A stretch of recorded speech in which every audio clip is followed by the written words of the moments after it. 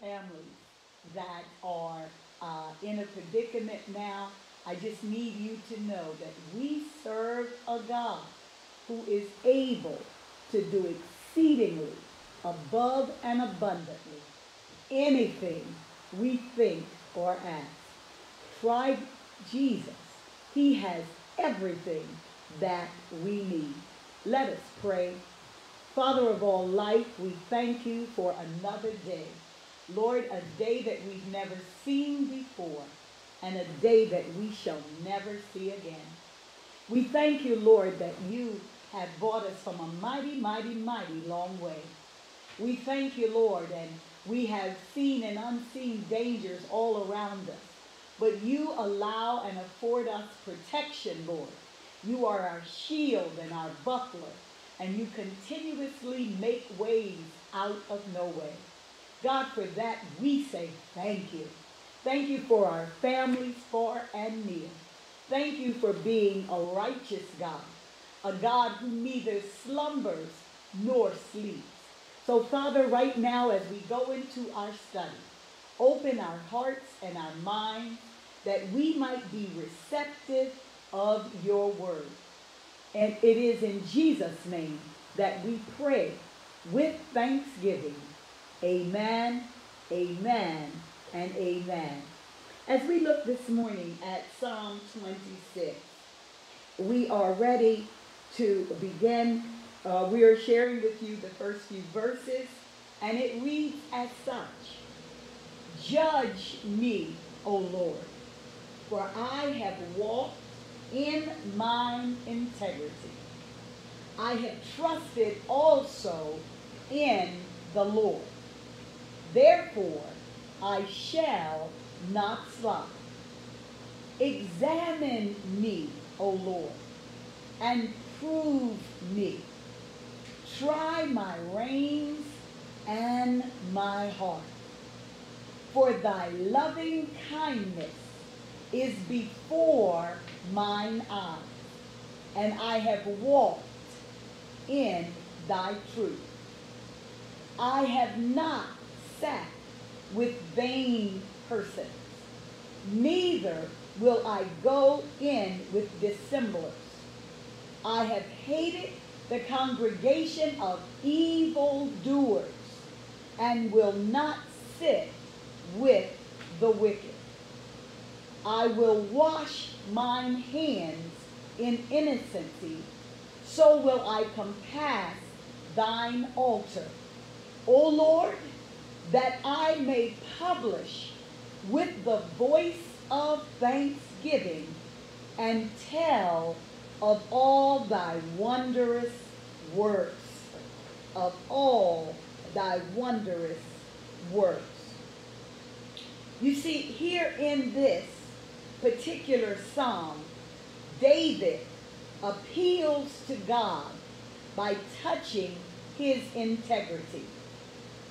David says that we are complete in him. The man that walks in this integrity, yet trusting wholly in the grace of God, is in a state of acceptance according to the covenant of which Jesus was the mediator, in virtue of his spotless obedience even unto death. This man desires to have his inmost soul searched and proved by the Lord. He is aware of the deceitfulness of his own heart. He desires to detect and mortify every sin, and he longs to be satisfied of his being a true believer and to practice the holy commands of God. Let us read on, verse 8. Lord, I have loved the habitation of thy house, and the place where thine honor dwelleth. Gather not my soul with sinners, nor my life with bloody men, in whose hands is mischief, and their right hand is full of bribes. But as for me, I will walk in mine integrity. Redeem me to be merciful unto me. My foot standeth in an even place. In the congregations will I bless the Lord. Now, great care is to provide or to avoid bad company. He starts out by letting us know, judge me, Lord. Examine me, Lord. I have not sat in vain persons, with vain persons. I have hated the congregation of evildoers. He's saying that, these things he did not like. But he's saying, Lord, I did in verse 8, I did love the habitation of thy house and the place where thine honor dwelleth. It says, gather my souls with the sinners, nor my life with bloody men, in whose hand is mischief, and their right hand full of bribes. You see, great care is given to avoid, as I said, this bad company. It is both evidence of his integrity and a good means to keep us in it. He feels that his ground is firm under him, and he delights in blessing the Lord with his congregation on earth.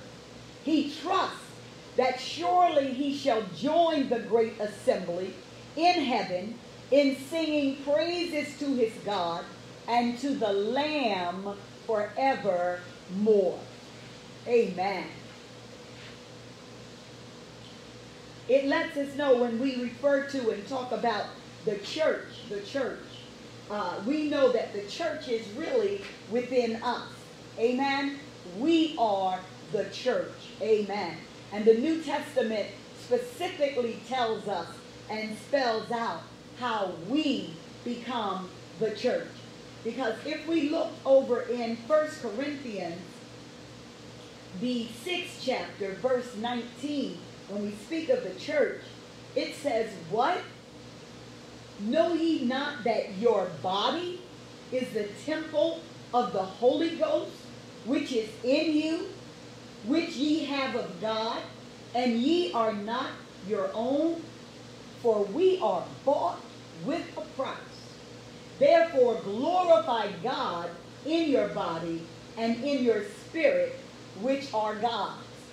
If the church was the physical building, and in the Old Testament it alludes more that the church is in the physical it's in the physical building. But when Jesus Christ, we learn later, comes on the scene, he allows us to know that the church is within us. We are the church. Because if we have the physical building and no one shows up, it's just a building. But the church remains in each and every one of us. Let us look at Psalm 27. The Lord is my light and my salvation. Whom shall I fear? The Lord is the strength of my life. Of whom shall I be afraid? This 27th Psalm is known and recorded by many. Many rejoice in it. Many talk about this 27th Psalm. And many people are encouraged and inspired when they refer to it. It's letting us know that he's our light and our salvation. That the Lord, who is the believer's light, is the strength of his life. Not only by whom, but in whom he lives and moves. Then it says in verse 2, when the wicked, even mine enemies and my foes, came upon me to eat up my flesh, they stumbled and fell. Though an host should encamp against me, my heart shall not fear. Though war should rise against me, in this will I be confident. One thing have I desired of the Lord, that will I seek after, that I may dwell in the house of the Lord all the days of my life, to behold the beauty of the Lord and to inquire in his temple. For in the time of trouble, he shall hide me in his pavilion. In the secret of his tabernacle shall he hide me. He shall set me up upon a rock, and now shall mine head be lifted up above mine enemies round about me. Therefore will I offer sacrifices of joy. I will sing, yea, I will sing praises unto the Lord. As I said, this Psalm 27, it is a song that is designed to slay that dragon in our lives. It is something that is designed to keep us in the midst of our trials and tribulations. This 27th Psalm is inspired to help us to be able to go through any and every situation that we will encounter. You see, fear is one of life's most paralyzing problems. We all have a certain amount of fear. And this is where, as we study God's word, our faith will come in. And faith will conquer our fear. We fear the known. Sometimes we even fear the unknown. But this psalm is helping us to keep our head straight, to keep us cool in the midst of our struggles. David is giving us here some practical ways in which we can face our fears. And now as we look at verses 7 through 14, it's telling us, hear, O Lord, when I cry. With my voice, have mercy also upon me, and answer me. When thou saidst, seek ye my face, my heart said unto thee, thy face, Lord, will I seek. You see, during this particular part and portion, we learn that all of God's children desire to dwell in their Father's house. As it told us, one thing I have desired is to remain in the household of faith. So to not sojourn there is wayfaring to man. It's mind-boggling. But to tarry but a night, or to dwell there for a time only, as a servant that abides not in the house forever. Our desire is to be in God's house, in the church. We are the church, but we are to forget not the assembling of the body of Christ. So our desire is that we should tarry, we should forever want to be in the household of faith. And it says, do we hope that the praising of God will be the blessedness of our eternity? Surely we ought to make it our business and our time to praise and glorify our God. We look at the words and we say to seek. We learn, first of all, that the believer, wherever the believer is, he can find a way to the throne of grace by prayer. We can always find our way to the Lord through prayer. Now, God calls us, and there are 4 ways. So I want you this morning to write down the 4 ways that God calls us. Number 1, God calls us by his Spirit. He calls us by his Spirit. God calls us by his word. He calls us by his word. Number 3, God calls us by his worship. That's why we should always remember to worship the will of God. Worship him in spirit and in truth. And 4, God calls us by special providences. God calls us by special providences, merciful and afflicting. This call is general. The call that he's giving us, as we can see in verse 8, it says, "Seek ye my face." But we must apply it to ourselves. We must make it personal and say, "I will seek it." Lord, I'm going to seek you while you might yet be found. The word does us no good when we do not ourselves accept the exhortation. A gracious heart readily answers to a call of a gracious God. A gracious heart answers to the call of a gracious God.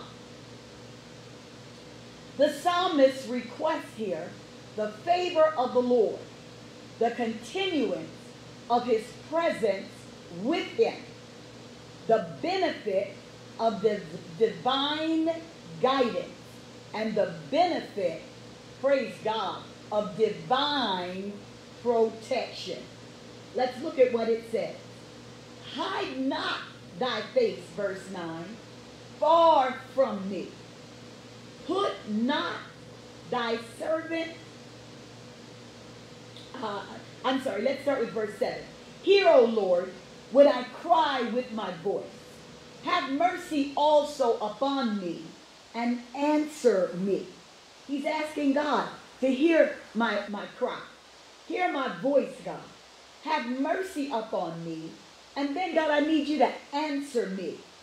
And then when it says, "Seek my face," my heart said unto thee, "Thy face, Lord, will I seek. Hide not thy face far from me. Put not thy servant away in anger. Thou hast been my help. Leave me not, neither forsake me, O God of my salvation." And here is a very familiar verse that's coming, because we've said that in our time of mourning or grieving the loss of our parents. How many of us have said, "When my father and my mother forsake me, then the Lord will take me up"? It is saying that when we lose our parents, when we lose a father or we lose a mother, we can still be confident and we can still be encouraged to know that it is now the Lord who will step in, and he'll be that father to the fatherless. He'll be a mother to the motherless. And then we ask the question in verse 11, "Teach me thy way, O Lord, and lead me in a plain path because of mine enemies." This verse, when it says "teach me," and over in scriptures, we will hear the words, "Teach me, O Lord, teach me. Teach me thy statutes. Teach me thy commandments. Teach me thy ways." We need to take heed to that, because we know that the Holy Spirit is the teacher. He is the comforter and the teacher. And when we ask God for leadership, for direction, for guidance, the teacher will come in and he will lead us in the plain path, because he is our God. Verse 12 says, "Deliver me not over unto the will of mine enemies, for false witnesses are risen up against me, and such as breathe out cruelty." Verse 13 says, I had fainted unless I had believed to see the goodness of the Lord in the land of the living. Wait on the Lord. Be of good courage, and he shall strengthen thine heart. Wait, I say, on the Lord. All of us this morning, we all know that waiting to get our prayers answered, waiting to hear from the Lord, waiting for a response, waiting for anything, it's hard. It becomes hard to do. But it is often the time that we draw the closest to God. If we trust in him, and if we have confidence to know that God is going to bring us out, then we learn to wait on him. While we're waiting, we're going to learn that Psalm 37 says, while we're waiting, we have to learn, rather, that the scripture tells us to wait on the Lord and be of good courage. It's telling us that if we are in good courage, then the Lord will strengthen our hearts. If we're in good courage, we're going to continue to pray and seek him. We're going to depend on him. We're going to rely on the Lord. Lord, we're just waiting on you. So when we wait, yes, it's hard. When we wait, yes, it's our time of reflecting and growing closer to the God of our salvation. Psalm 28, as we go to this morning, unto thee will I cry, O Lord, my rock. Be not silent to me, lest if thou be silent to me, I become like them that go down into the pit. Hear the voice of my supplications when I cry unto thee, when I lift up my hands toward the holy oracle.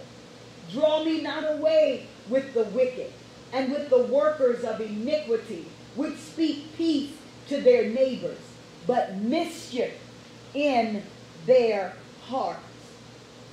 It says, give them according to their deeds and according to the wickedness of their endeavors.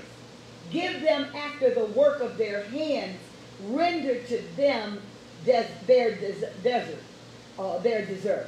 And so it says to us here, because they regard not the works of the Lord, nor the operation of his hands, he shall destroy them and not build them up.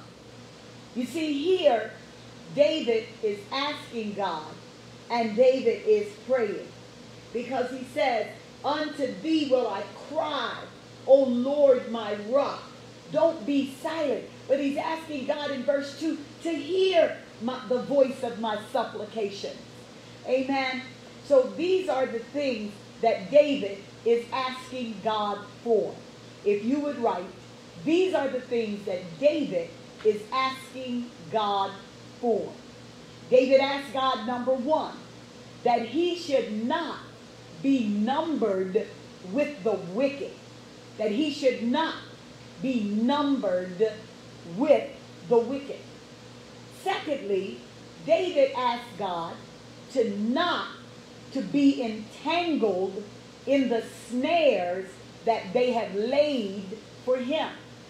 To not be entangled in the snares that they have laid for him. 3, David is asking God to save him from being infected with their sins. He doesn't want to have that in him or on him or around him. So save him from being infected with their sins. And 4th, David is asking God to save him from doing what the other sinners do.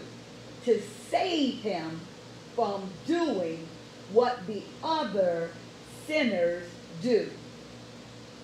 David is very earnest in his prayer here. He observes his faith in prayer, and he prays constantly. He reminds God that God is his rock in whom he can build his hope. He tells him that as believers, we know that we should not rest until we are sure that God is hearing our prayer and our call. That we should all pray honestly to God for his grace to keep us and for his mercy to help us. As we look and conclude with verses 6 through 9, it says, "Blessed be the Lord, because he hath heard the voice of my supplication. The Lord is my strength and my shield. My heart trusteth in him, and I am helped. Therefore my heart greatly rejoiceth, and with my song will I praise him. The Lord is their strength, and he is the saving strength of his anointed."